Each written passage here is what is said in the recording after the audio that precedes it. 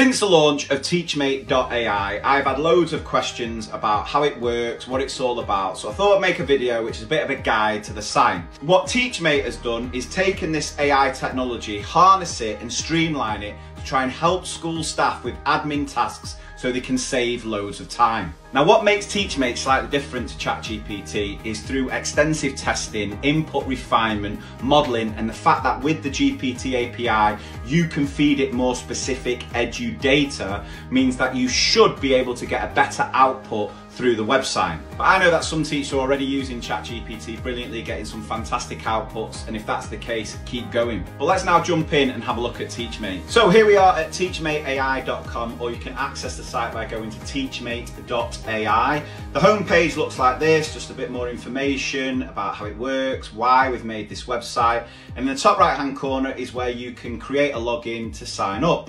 So you can just put your email address in there, and you can log in like so. And the first thing I want to talk about is the My Account option on the left hand side.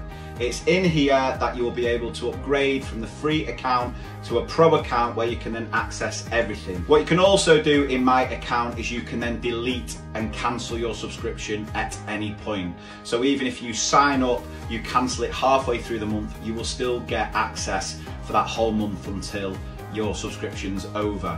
But if you do upgrade, you can either do that monthly, and like I say, $6.99 a month, 2 coffees, or like I keep saying, for the price of a Netflix subscription, you can have your time back to actually watch Netflix. It's also worth pointing out that we have now, off the back of your feedback, added in whole school subscriptions as well. So if you do want to sign up as a whole school where all your staff can get a login, you can do that there on the left hand side. I've now logged into my pro account, and this is your dashboard. So just to give you an example of what it sort of looks like, we're going to jump into the free tools here. We've tried to make a handful of tools free for anyone to use to sort of get a bit of an idea of the quality of output it creates. And if I jump into the math starter questions here, like I say, we try to make it as easy and as streamlined as possible, that all the teacher needs to do is put their year group in. So year 4, for example, tap generate, and if I scroll down to the bottom, it will now put an output in. So you'll see the little orange bar working its way across at the top, and that's just the AI generating the content based on what we've asked it to do. So we'll just let that work through. And here we go, we've got 20 starter questions that are linked to the maths curriculum in England, covering your number, place value, addition, subtraction, multiplication, division, and so on. So we can then copy all of that by pressing the copy button at the bottom, or we can press the save button there. Now by pressing that save button, that is going to save all of that content to My Content, the My Content page on the website. But if we now jump over to the My Content option, we can go into the free tools here where we've got the math starter questions, and if I tap click to view, you will see now that everything I've generated is then saved there.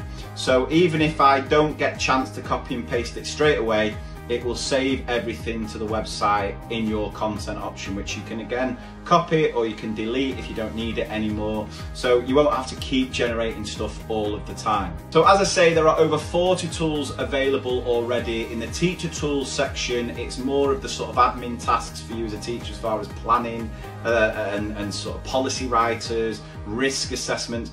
And again, it's doing the heavy lifting. Teachmate, it is your mate to help you with a lot of teaching admin tasks. We've got more coming very, very soon as well. And again, if you think there's something we've missed, we've not covered, suggest it and we'll try and build it in.